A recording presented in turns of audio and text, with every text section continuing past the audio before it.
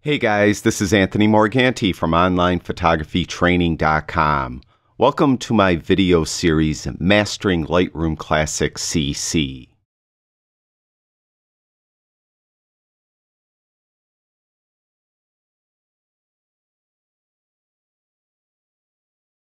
In this video, we're going to take a close look at the Effects tab that's found in the Develop module of Lightroom Classic CC. With the Effects tab, you could apply two different effects to your image, a post-crop vignette and or grain.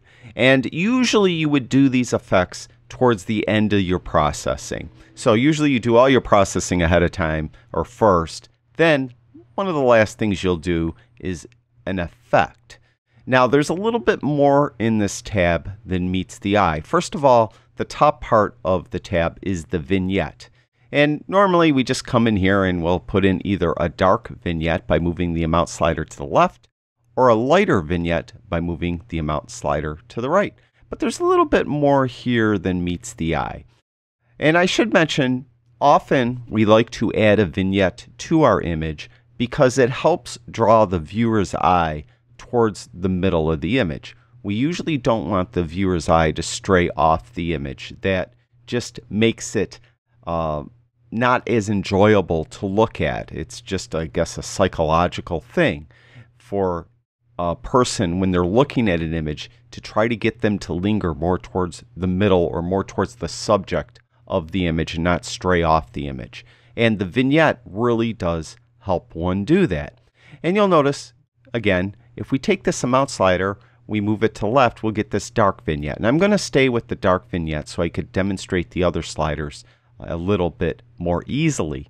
Now, I'll put on this really strong vignette, which typically I would never do, but it gives you an idea what these other sliders do. The midpoint vignette, as I move it to the left, it'll help draw the vignette more towards the middle, so it's actually a heavier, thicker, more robust dark vignette. If I move it to the right, it pulls it away and restricts it more towards the corners and the edges. So you can move the midpoint vignette with that slider.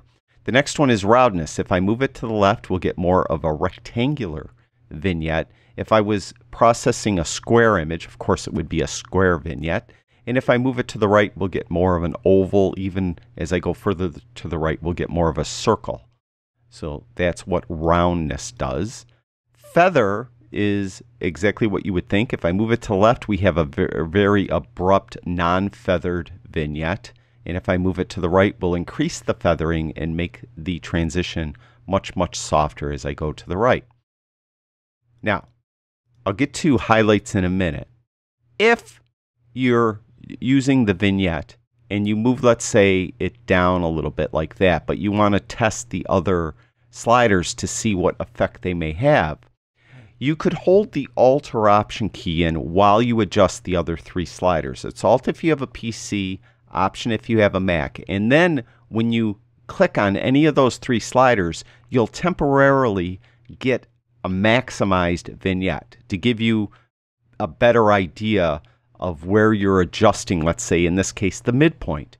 And then when I let go of the Alt Option key, I'll return to my normal vignette that I had set with the amount at -25 in this case. Same thing for roundness. Hold that Alt or Option key in, click on the roundness, and it will temporarily maximize the vignette so I could better see what I'm doing. And of course, for feathering, the same thing.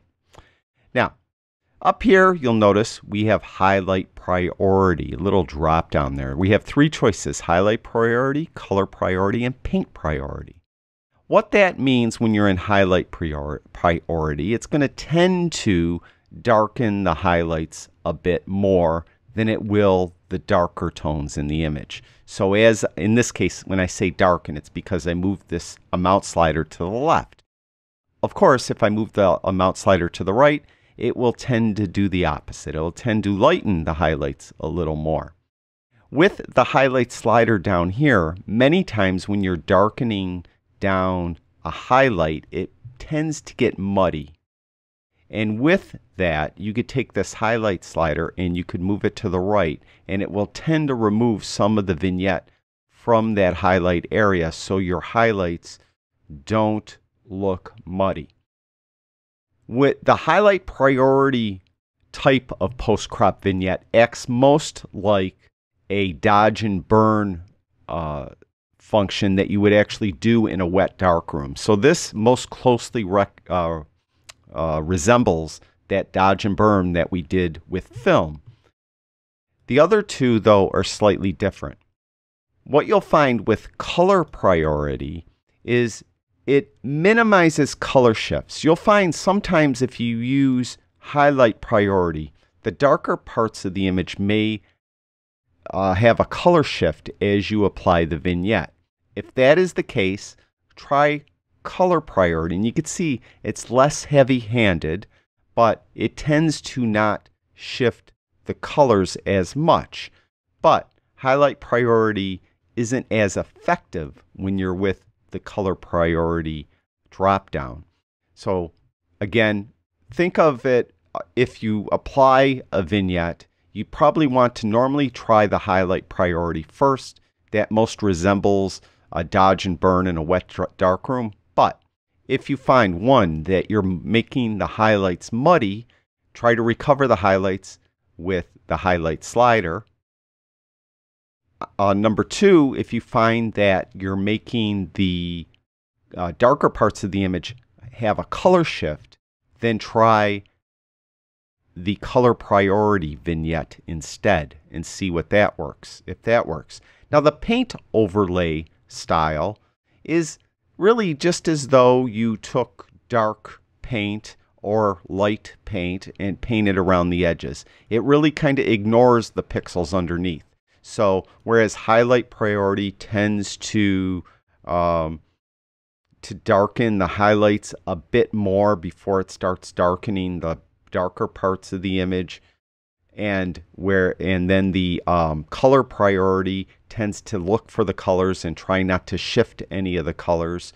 The paint overlay is just like taking a paintbrush and putting a coat of paint around the edge, either a darker coat or a lighter coat.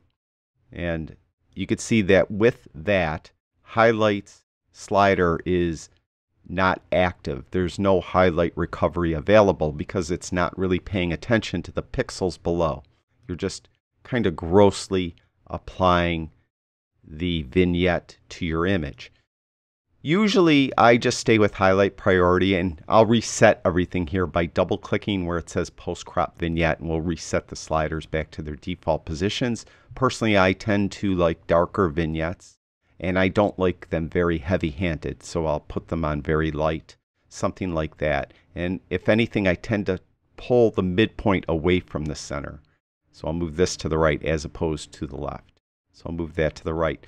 I usually don't encounter any highlight issues or color shifting in the darker areas of the image because I use usually such a light-handed vignette. And I'm saying light-handed as opposed to a light vignette, meaning a white vignette. I use a darker vignette, but I do not put it on heavily. Now, before we get to the grain, I just want to mention very quickly, this is called a post-crop vignette.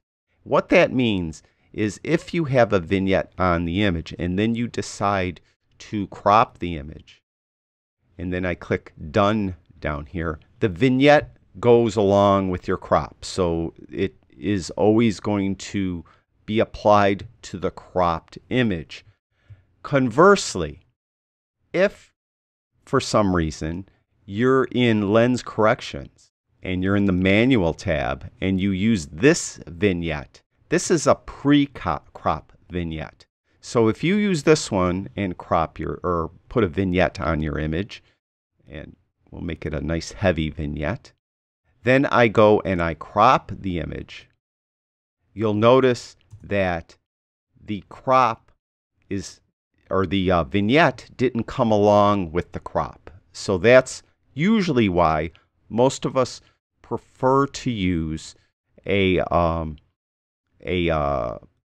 post-crop vignette, because sometimes we'll decide to crop after the fact and it will move along with us. Now, this bottom part, grain, is pretty straightforward.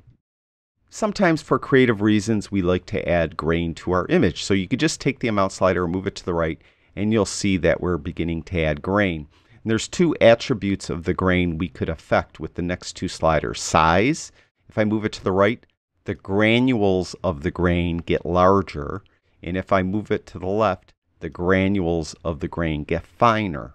So you could try to find a happy medium there. Next is roughness, and that is exactly what it means. If you move it to the right, it looks like rougher sandpaper. And if I move it to the left, it tends to smooth it out a little more, although since I have size on all the way up, they're relatively large.